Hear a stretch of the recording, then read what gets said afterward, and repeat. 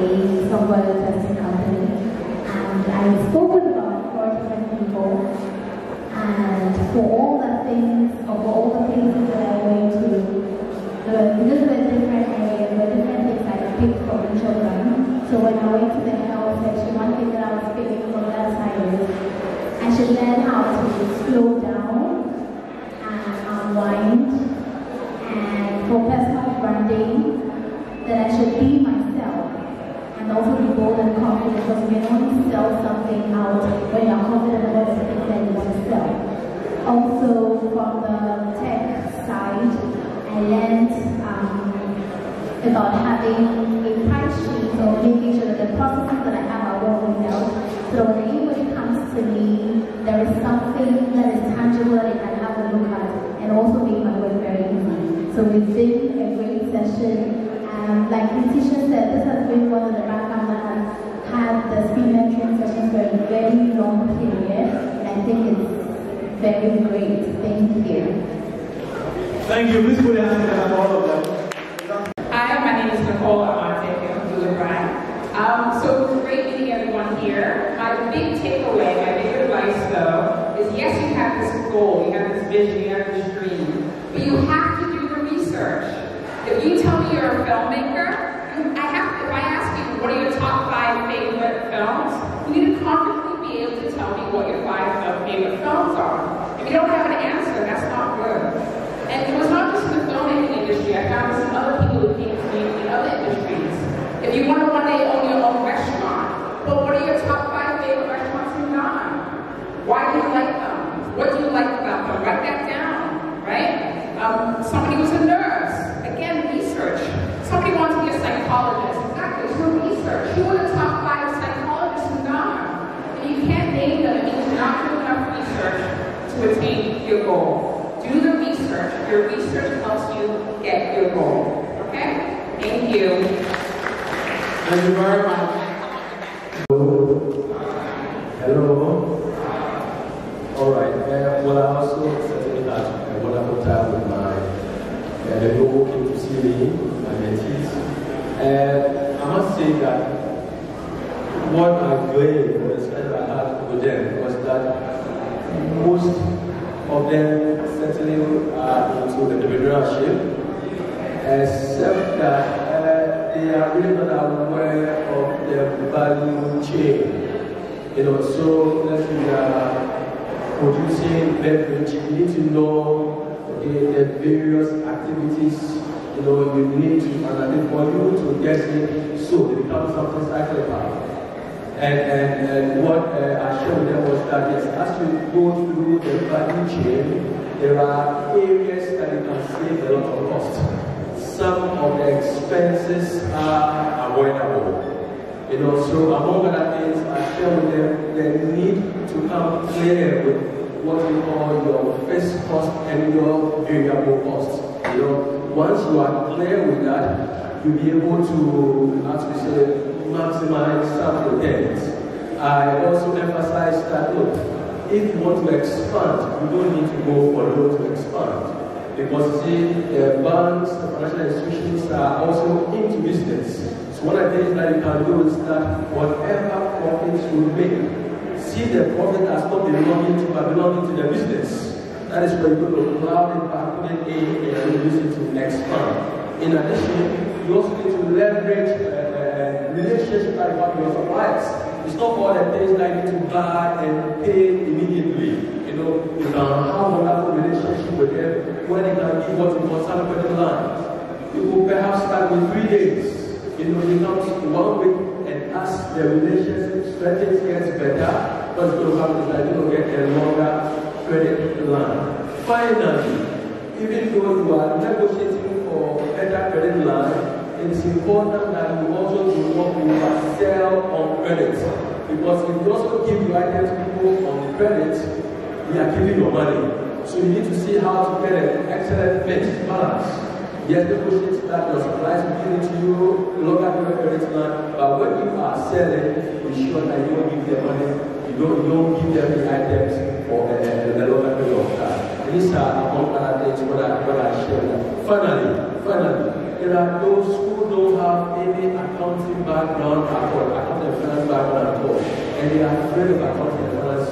But I share with them that it is not difficult. It's not about just giving records of what you are bringing in and how they are going out. And from that, you get to know whether you are making profits or otherwise. Thank you for this slide. Thank you very much.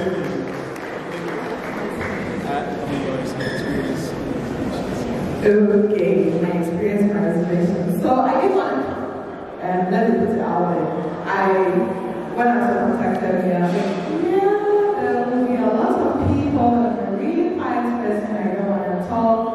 But then I was told of young people here, so it's important that I come and speak to younger people. And it has been fascinating and interesting for me. Eye-opening. I've met a lot of young women who are interested in writing, interested in advocacy, development of professional, women interested in politics, women who spend their years in their universities and colleges participating in school politics. Or if they work in radio, they are not doing just entertainment and relationship programs, but they're doing politics. That's, I have to tell you, warms my heart. So this has been insightful for me. What I would say for the people who came to me who are interested in writing is that you are nothing. You cannot be a writer if you're not a reader. And so please, if you do want to write, set up that blog, please read. Not just the motivational books, they are good, but read other things. I find that fiction opens the mind as well. So please read. That's all I will say. Thanks for having me. Thank you very much. It's not to be a writer. Here, I'll keep this nice and short. Some of the conversations I had with the folks who came over to me, two things to take away. One, research. Research, research, research. You want to go into a new career area, you don't know about it, research. Read, read, read, read, read, read. And I've said it, I can't say it enough. You're not too sure about something, whether it's school choices, whether it's career, entrepreneurship, what's the market like, research. You don't have an excuse if you live in a world with so much information, so ready at your fingertips, but then you're not reading, you're not using it. So research, research, research. Data matters. I was talking to one of the mentors from here, and we're talking about data. Data is what should be the foundation of your decisions. There has to be evidence that is leading you to make the decisions you are making. And so data, gathering data, if you're an entrepreneur, you're working on a small project, be gathering data, your operations, daily spending, daily usage, everything. Then you begin to see the patterns and the trends over time, which help you to make strategic decisions. So research and data, everything. And then lastly, leadership. So one of the things I shared with them was, don't see leadership as something that has to do with a position and a title, and I have to have some big name and big position. No, that is big L. Big L is big leadership. That's where you have some kind of authority conferred upon you, and so there's some formal role. However, not all of us need big L's, but all of us are small L's. Small L is just the fact that you're a human being. It makes you a leader. Leadership is not about titles or positions. The fact that you can influence somebody makes you a leader. If you hold a 4-month-old baby and you smile at the baby, the usual response is they smile back. That's influence. So if you can influence a baby to respond to you in a certain way, then you can certainly influence the people around you, family, co-workers, friends, etc. So use that to decide whether I like it or not. I am a leader. When anybody tells you you are the leaders of tomorrow, tell them that's nonsense. You are a leader now. You are a leader wherever you are, whatever you're doing. So you're not waiting for some one day, when you get some big post to be there, you become a leader. No. You're a leader now. And so think of how you can use that opportunity to influence people positively. Alright? Thank you. Thank you very much. I'm going to mention that.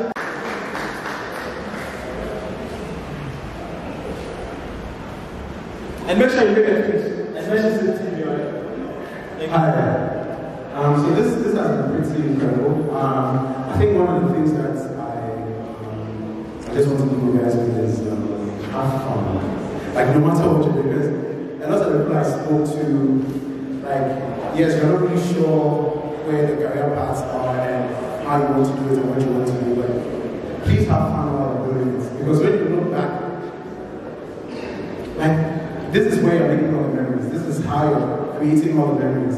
And if you don't have fun while doing it, you get to the end of it and you realize just how much you've lost along the period. So I think my biggest thing I want to leave you with is try and have as much fun as possible getting to where you eventually want to get to. It will be hard, yes, it will be, but have fun doing it. Thank you. Thank you very much. Good afternoon to you all. First and foremost, I want to thank Atu and then the team for putting out this successful. Atu and I have met on similar platforms in my organization, National Society of Black Engineers on campus here, when we had our 20 years anniversary celebration. So you can see my t-shirts.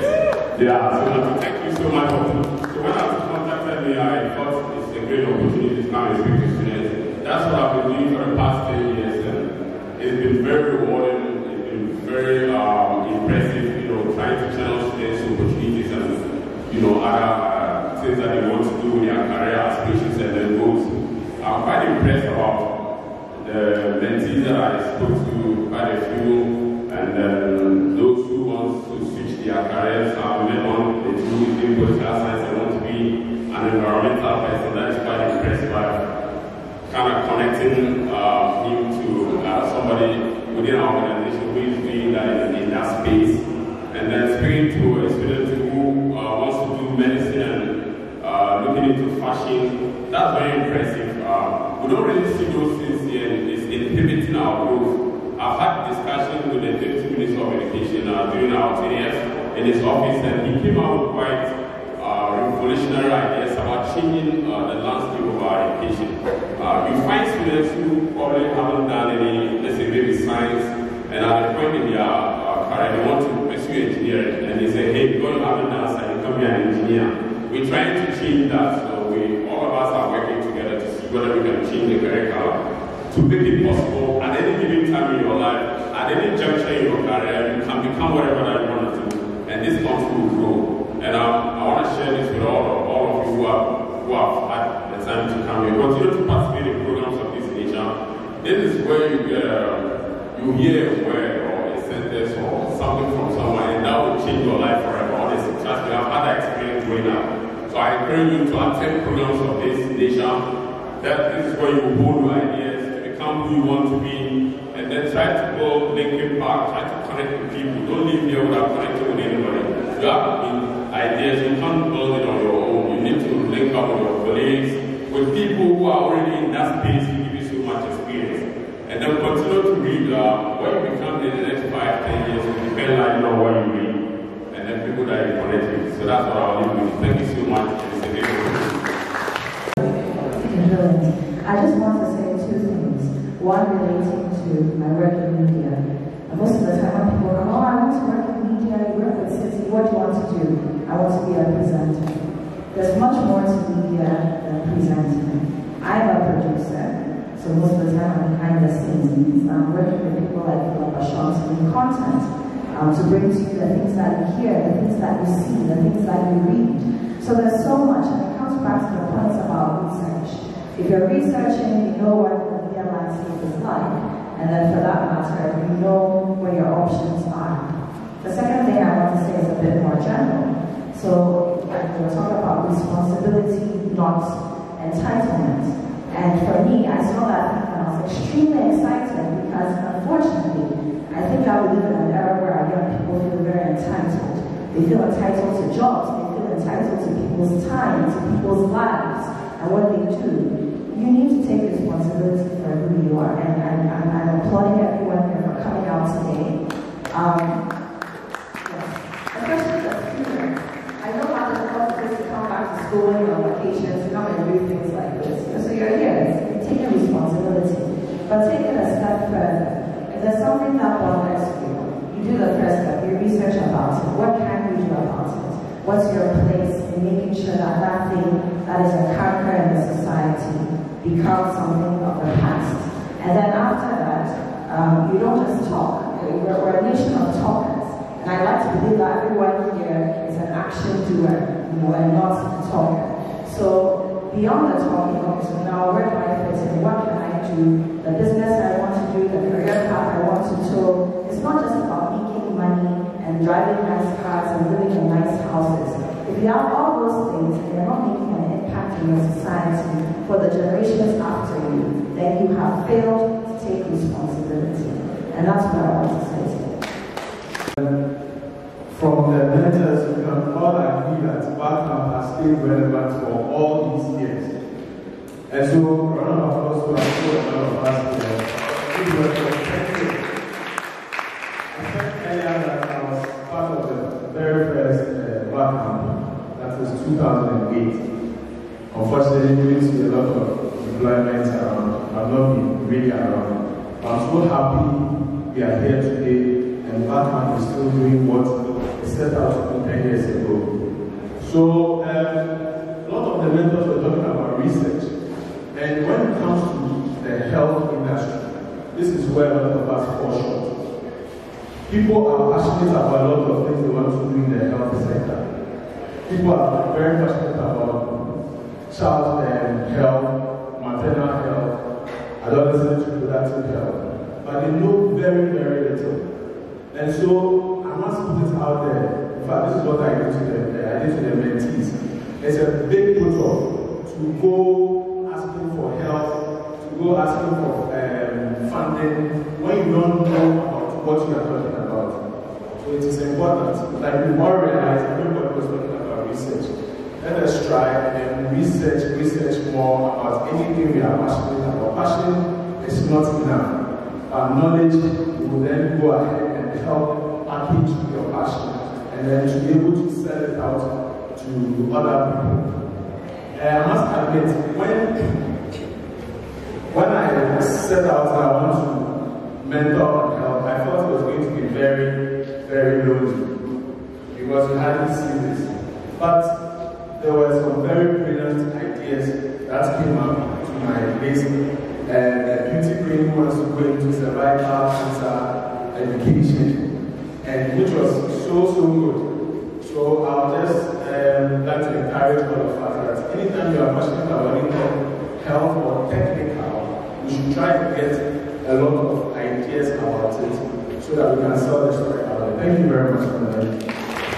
Thank you very much. We have a new program working with young men, and we're thinking through ideas of how does she activate local fundraising? How do you ensure that you run the organization with the highest ideals of transparency and integrity so that it attracts credibility for funding, and lots of others. So in fact, I love that Ghana thing focuses on action. Let's talk more action. And my interaction with everyone today exemplified that. And so I'll share with everyone the message that I told all of them, which is have a clear dream and a vision for what you want to achieve. Beyond just the micro, at a large level, let that dream and that vision, to me, that's the X on the map. That shows you where you want to go. And with that in mind, you can then have your hard work, come to events like this, network with people, figure out what you need to be able to get to that X on the map. But you need to know where that X is. You need to know what that dream is, what that vision is, to be able to accomplish it. And from what I've seen and what I've heard already, I've been quite inspired, and I'm very optimistic for the future of our country. So I want to encourage all of you, don't give up, continue to exemplify that excellence, and in everything you do, reach for the stars, and you surely get there. God bless you. Thank you very much.